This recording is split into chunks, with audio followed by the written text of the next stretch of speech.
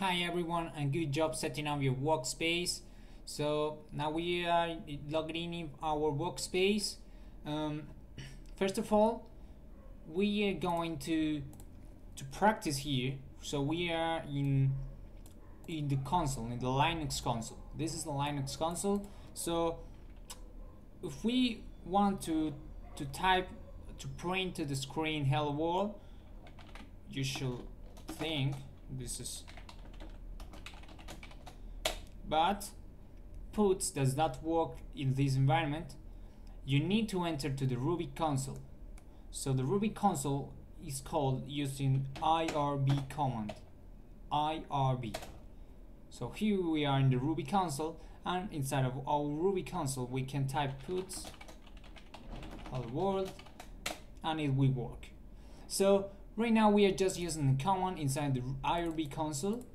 So we now are gonna use a file instead of just a command in the Ruby console.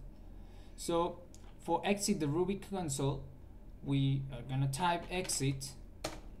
So now we are outside of Ruby console, and we will need to delete all this stuff. You do not need to worry about this right now. So just delete this. Delete yes to all. Okay, then right click on the left panel and click new file. So on title, just name it hello.rb. hello.rb. Enter, and then double click and open the file. So here the file is opened. Just makes this much smaller. Okay, so what we're gonna do here, we have our Ruby file. .rb is the extension for the Ruby files. So we can just type the same sentence or the same statement. So just type puts and hello world. Control S or file, save the file, and then in the console for run this program we just type Ruby, then we type the name of the file, hello.rb. Press enter, and hello world was printed from here. So most programming languages use an end of sentence character.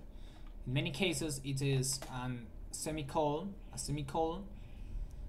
So just save it and run again. Just type the up arrow key and press enter, and it is printed the same, exactly the same, but we can omit that semicolon.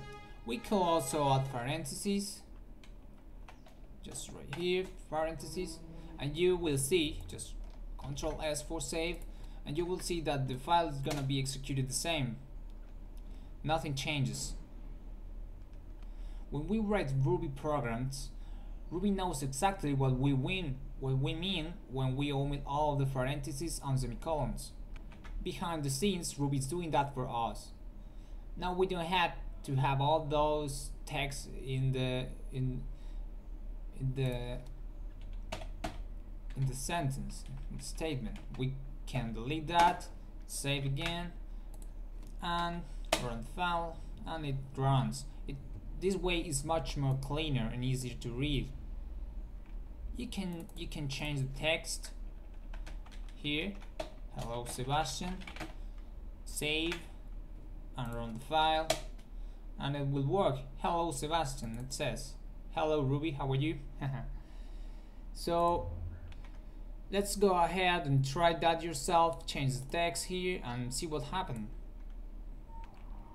Now it's not exactly very functional just to keep writing the same text on the screen all the time. Now let's go ahead and set our name to something called a variable.